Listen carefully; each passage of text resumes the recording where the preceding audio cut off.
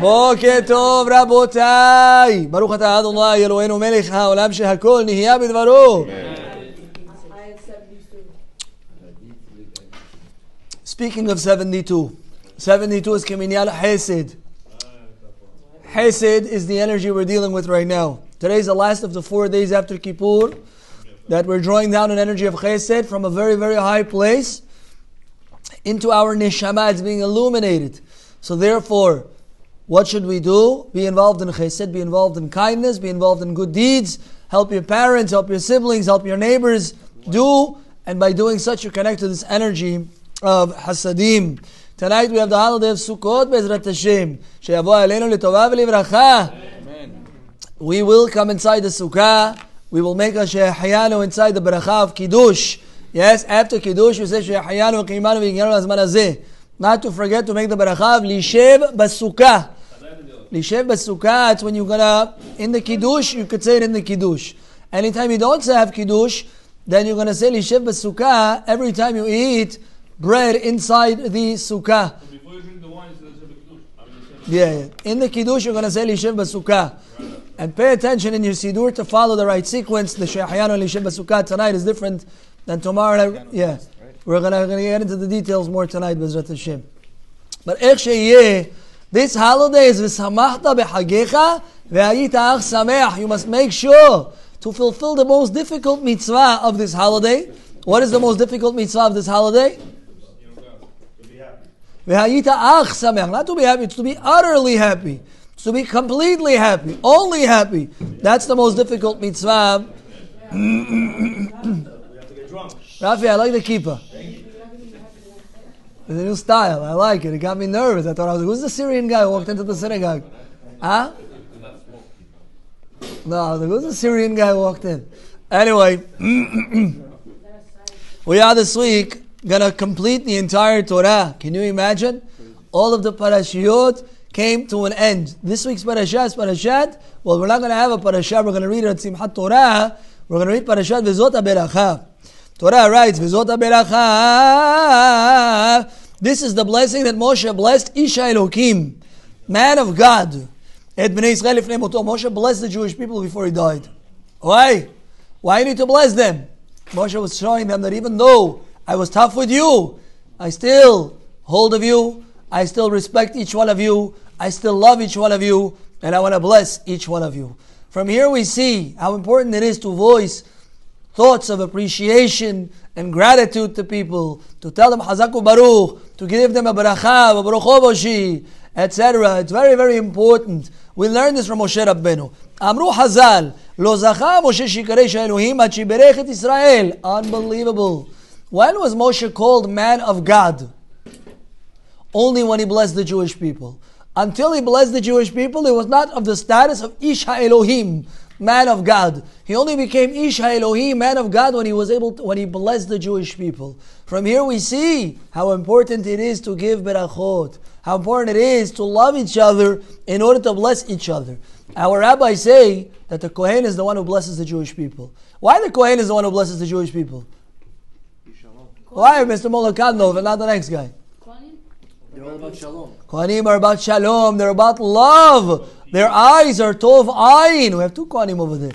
Tov ayin. They have a generous eye. They want to bestow upon their brother, and therefore they bless the Jewish people. And you have to know that by blessing the Jewish people, you yourself elevate in stature and in value in God's eyes. Hashem wants to see people who love Am Yisrael. Inside Mr. Davis and Neshama, it's a piece of godliness. Therefore, I'm supposed to love him, and I'm supposed to want for him all that is good in this world. Should have bracha and parnasa and refuah and biriut, and all the good we have to want upon each other. Bazeh bi'er ha'or ha'chaim hakadosh. Madua patah hakatuv v'zot ha'beracha im vav. Let me ask you a question. Imagine we're sitting, we have a moment of silence. Is Boris Mushev in the room? Yes. Good, I don't see you. Imagine we're sitting, you're eating your eggs, I'm eating my eggs. It's quiet. It's all of a sudden I start my sentence with and then, and then I start talking. You say, what do you mean end? What is end? You weren't talking to me before. Why end? You don't start a sentence with end. What's going on? This week's parasha, Vizot, and this. What do you mean, and this? Why you start the pasuk with a vav? The Or HaChaim HaKadosh explains, Lomar, מלבד כל מה שפעל ועשה משה בימי חייו, הוסיף לברך את בני ישראל, ואז נקרא איש האלוהים. Don't think that in order to be a man of God, all you have to do is get up and daven nets every day, and put on tefillin Rashi and Rabbeinu Tam, and give some tzedakah, that you big guns in Hashem's eyes. It's very nice, you're very special, but you're not yet Ish HaElokim. All the work Moshe did the last 40 years wasn't enough until he added to it that he blessed the Jewish people. Only when he was able to bless the Jewish people, Vizot HaBeracha, and the Beracha, now he's called Ish HaElohim, says Or HaChaim HaKadosh. Only with all your 40 years, Tfilat Netz, Shacharit, Minha, Arvid, Daf Yomi, all the good stuff. And then you want good upon the Jewish people. You want to bless the Jewish people. You bless your neighbor that he should get another Tesla. Is that a blessing? No. It's not, right? It's not a blessing, it's a curse. It's a curse? Why? Why is it a curse? Because he's spending his money on a Tesla. Exactly. Why is that a curse? He's giving it to the guy. What if he's a millionaire? Should be buying Tesla stock. Why are you telling him to buy Rabotai, we're going to add you to Rafi's chat, where he's going to give you advice, Bezrat Hashem. Harei lanu limud atzum v'nora. Look at this unbelievable lesson. Moshe Rabbeinu Avanivi. Moshe was the biggest Navi, the biggest prophet. Asher diber Hashem panim panim. Noten Torah le'am Yisrael. Ala lemala 40 yom. You never heard of somebody who didn't eat and drink 40 days? And don't say you do. 40 days and 40 nights. He didn't eat and he didn't go bombing people in Tel Aviv. Yes? 40 days, 40 days and 40 nights. Moshe didn't eat. He went up to Gan Eden with all of his greatness. He was not called Ish HaElokim until he blessed the Jewish people. Because it's important to bless each other. It's important. He didn't drink either? They didn't have water over there. Poland Spring doesn't deliver over there. Uber Eats was out of service.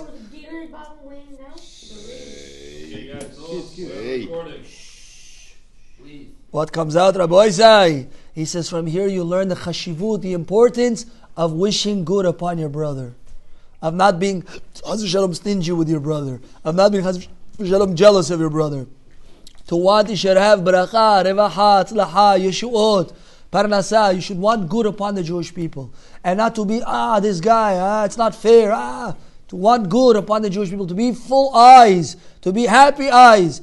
To be tov ayin. And then you could give people berachot. And then you're going to be called also Ish Elohim. Omnam. So why did Moshe wait to the end of his life?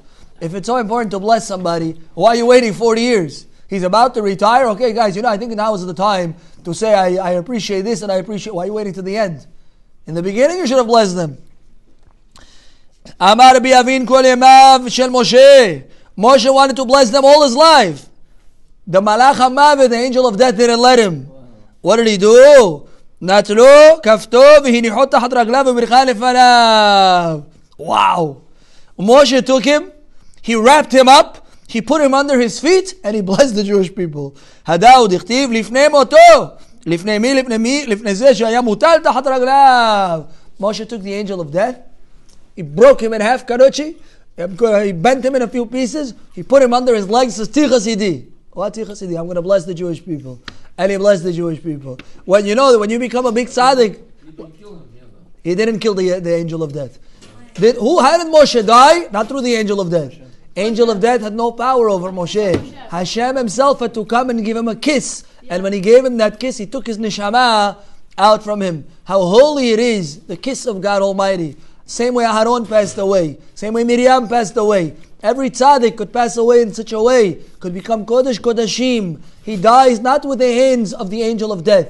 You know why a Kohen is not allowed to touch a dead body? Because it's impure.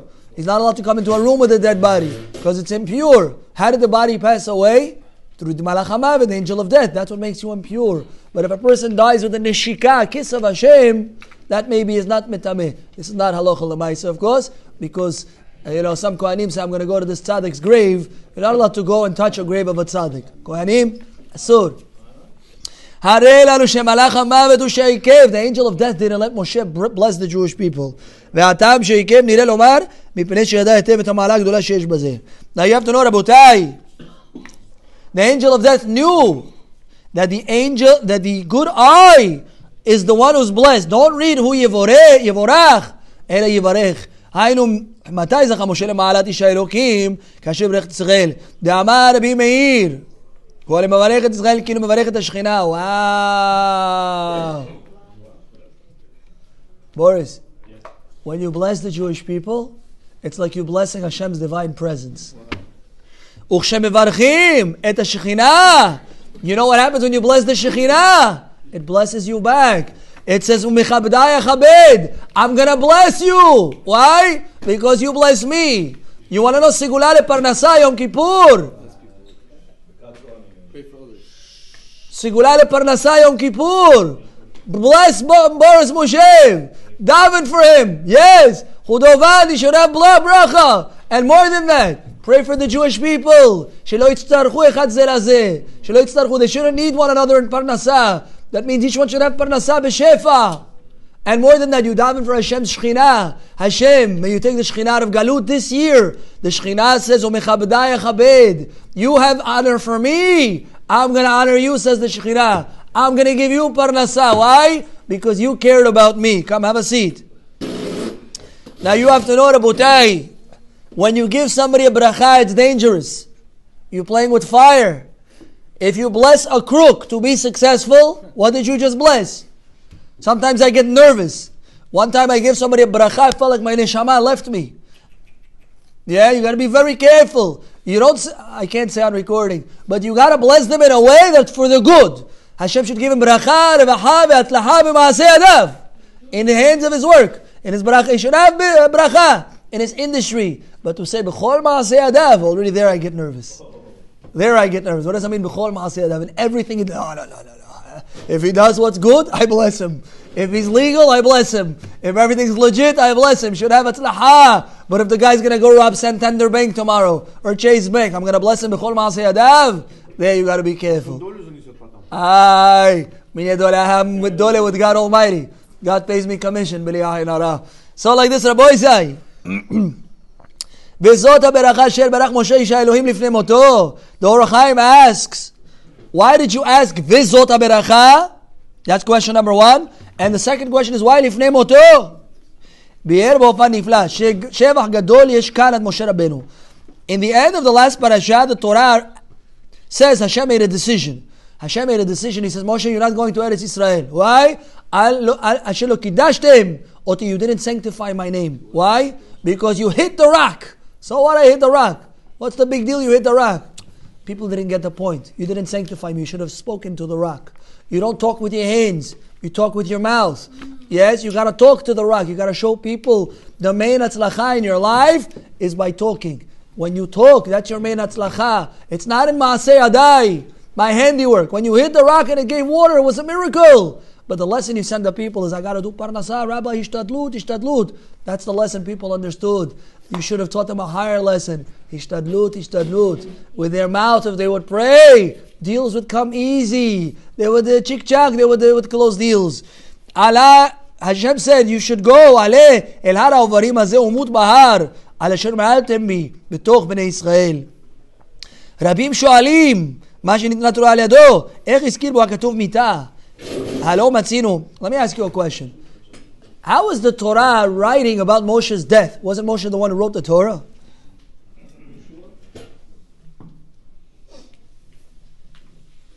Oh. רבים שואלים, משה שניתנה תורה על ידו, איך הזכיר בו הכתוב מיתה? הלא מצינו מי שלא הגיע למעלתו. Oh, it's a different question. Moshe got the Torah, and the Torah writes that he died. We have people like Eliyahu, we have people like Hanoch. Torah never says they died. Moshe Rabbeinu was on a greater level than them, and it mentions his death. Why? Because Moshe, on his level, made a mistake. He was ne'inash, that the Torah writes that Moshe died. He was punished, that was a punishment. He didn't fulfill the top that he was supposed to on a certain level. Hanoch and Eliyahu never did an averah. And that's what the Torah never mentions a death. Now the Torah says, every generation Moshe Rabbeinu comes inside the Jewish people. He manifests himself in each and every generation. And you could get to the level that Moshe Rabbeinu comes inside of you. And he talks through your mouth. The Shekhinah is midaberet mitoch girono. Moshe Rabbeinu never dies. How do we know? The Torah writes over there, V'kama amazeh, no, you're going to be shochev avotecha v'kam. You're going to get up, says HaKadosh Baruch Hu. From here is a remez, two things. And number one, we're going to have Tchiyat HaMetim. And number two is Moshe Rabbeinu is the one. He comes in each and every generation to manifest Torah to Klal Yisrael. So we read about Moshe Rabbeinu and we learn lessons from him, Yosef. What's the greatest lesson you learned from Moshe Rabbeinu? What's the greatest lesson you learned from Moshe Rabbeinu? How about Yishai? David's blessed from your mouth. You have to bless the Jewish people. You have to want greatness upon Am Yisrael. We have to remove the jealousy and politics from each other. And when we do this, the Shekhinah will rest upon us. But more than that, it's Moshe was Anav Mikol Adam. He was the most humble. He wasn't assuming. He wasn't, you know who I am. Look at my watch. Look at my ring. Look at my this. Look at my that. Look at my house. Moshe was the most unassuming person. He gave kavod to people. You want to know if you're humble? See how much respect you like to give to people. See how you feel when other people get respect. If it bothers you, shows you have gava. If you don't give people respect, shows we have gava. But when we give other people kavod, you can respect somebody, honor somebody. You can want somebody else to be honored. Yeah? Somebody buys chotoni, you're happy for him. Yes? But didn't buy. Every year. Put me in, Bili Neder. The point is that you're happy for him. That shows you're humble, and by being humble, Hashem says, Yisrael asher b'chayit pari hiratzon, that we complete the Torah in just a week's time, that we're going to start to learn the Torah from the beginning. Bereshit bara Elohim. The Torah ends, le'ainei kol Yisrael, the letter Lamed, and the next letter is Bereshit. The letter Bet, Lamed and Bet give you Lev. It's to show you that the Jew, a big part of being Am Yisrael is the heart that you have. You have to have a big heart, a heart that wants to bless, a heart that wants to be generous. And HaKadosh Baruch Hu should bless us with a Hag Kasher v'Sameach. Baruch Adonai Le'olam. Amen ve'amen.